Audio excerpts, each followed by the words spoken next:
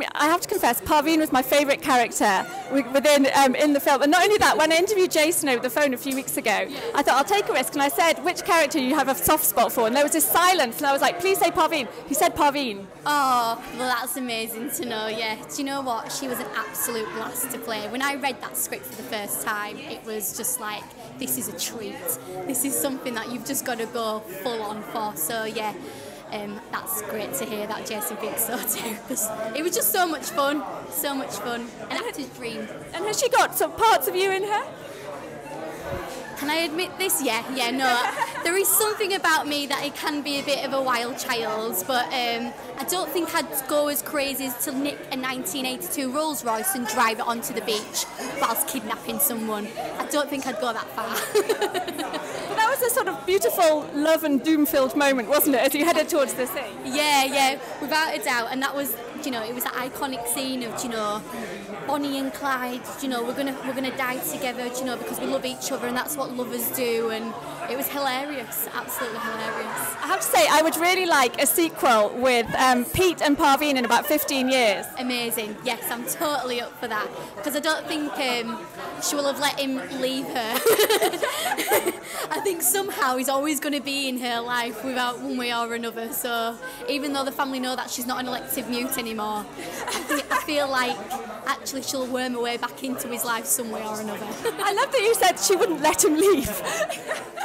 Well, this is the thing, it's so Parveen, yeah. It's so Parveen, and he's like her adventure, the thing about Pete is it's her ticket to, everything that she's dreamed of doing, she gets to do it with him.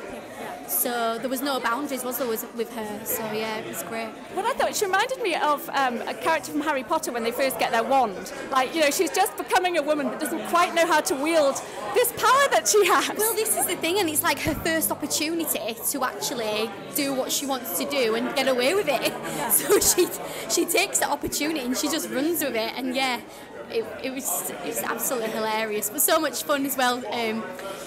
A confession to make here was the first scene that we filmed was the photo booth scene where she kisses him. Now Jason told me to kiss him, but Jack didn't realise that was going to happen, and we got it in one take because he was genuinely shocked that I just started kissing him in between the dialogue, so that was hilarious.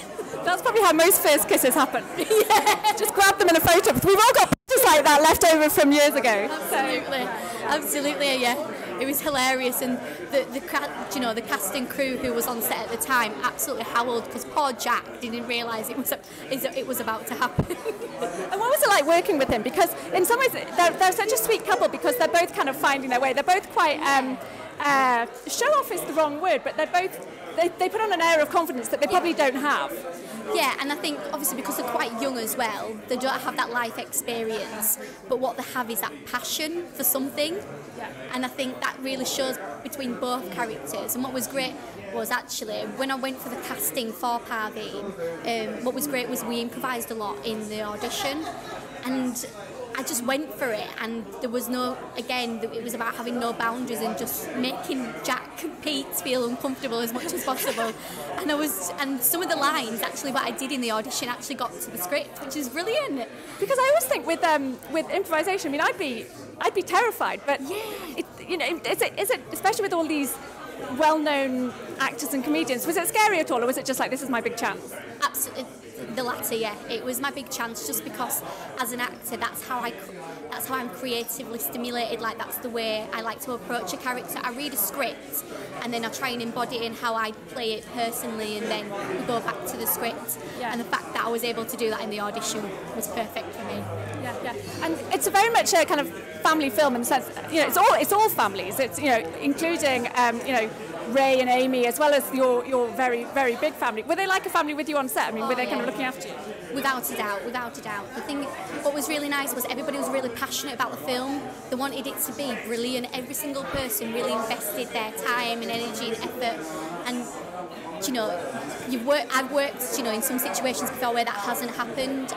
But what was lovely about Eaten by Lions was everybody was just raring to go and wanted it to be the best it can be. So no, it certainly was. It was great. Loved it. Thank you very much. Thank you.